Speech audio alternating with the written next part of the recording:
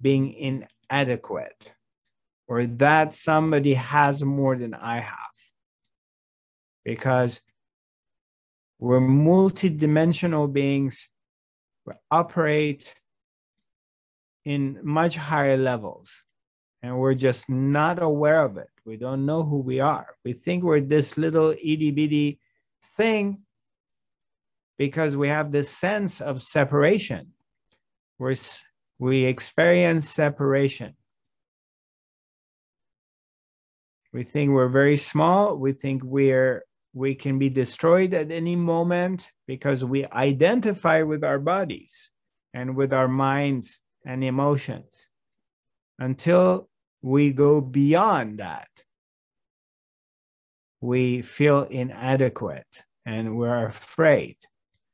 So understanding is everything. Understanding, the awareness, expansion of our awareness into being still, into being silent, into realizing that the entire existence is one organic phenomena. It's all connected to each other. And you are that. And you're perfectly where you're supposed to be. You're perfect the way you are. Exactly how God, Creator, wants to express itself through you and I.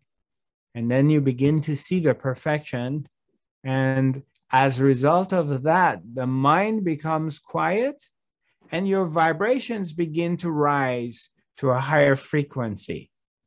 And as your vibration changes, naturally, your life quality changes too. And it doesn't matter what is going on in the outer world. It's what's going on in your inner world. That's what counts.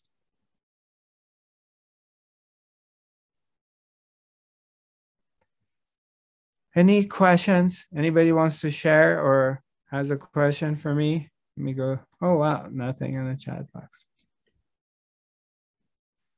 Any comments?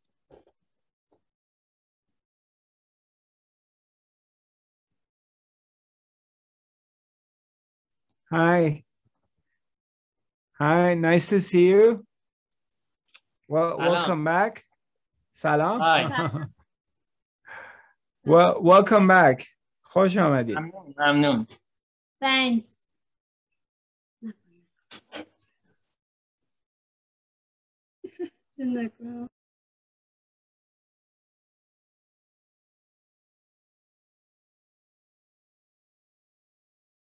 Hi, Shadi. Hi. I just quickly, Nice to see you. Nice to see you too. Thank you so much.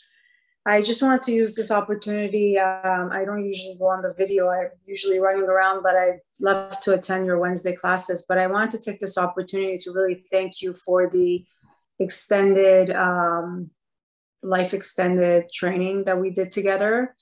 I just wanted to bring that up to your attention again and just say I'm so grateful for that. And I really had a lot of shifts and growth through working with you, and I really appreciate it. Thank you so much. Oh, you're welcome, Shadi. It has been and it still is a delight working with you. Yeah. I enjoyed it. Yeah, I'm very happy that you decided to extend your training program and you broke through.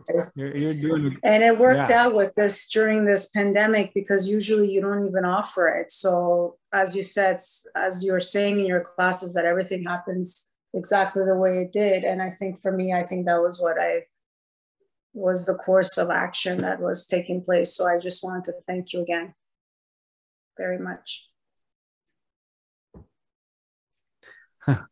You're very welcome. I'm very proud of you. So keep up the good work. You're doing so well. Thanks.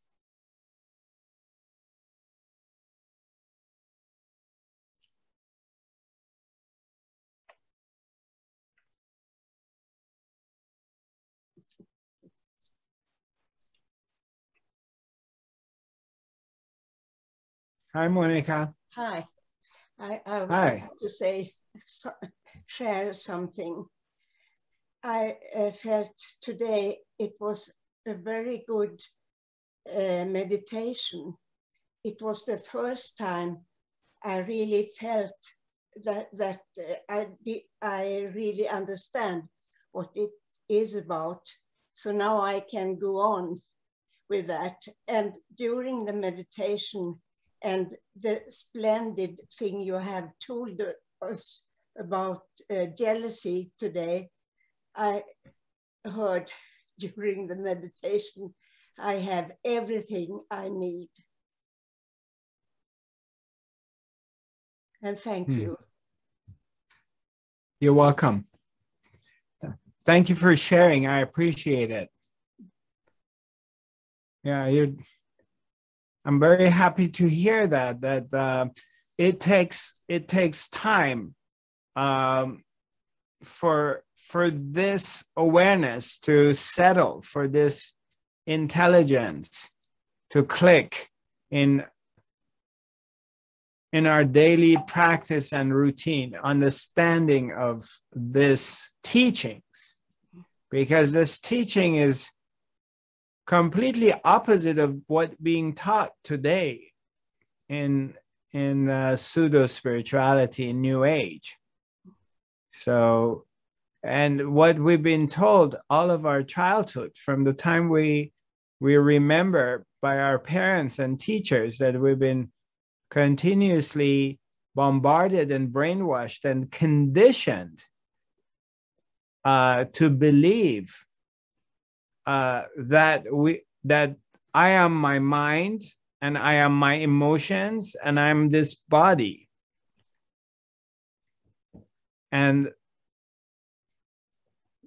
then you come across these teachings that is telling you that you're not any of it. And then on top of it, the teaching tells you you have no free will.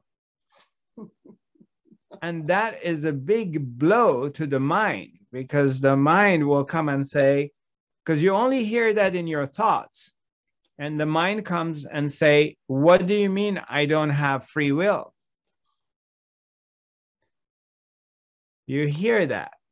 You mean, but I can do this and I can do that. But it's only a thought telling you that you can do this and you can do that.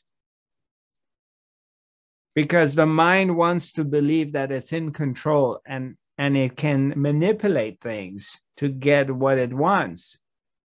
It can't accept the fact that it's a non-factor and actually something bigger is running the show.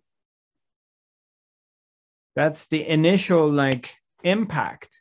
But as you settle into it, you take one step back and you kind of relax into it. Oh, you mean I'm not in control of my life? Oh, okay. Means I don't have to worry about any kind of outcomes. And then that's the acceptance of what is and trusting.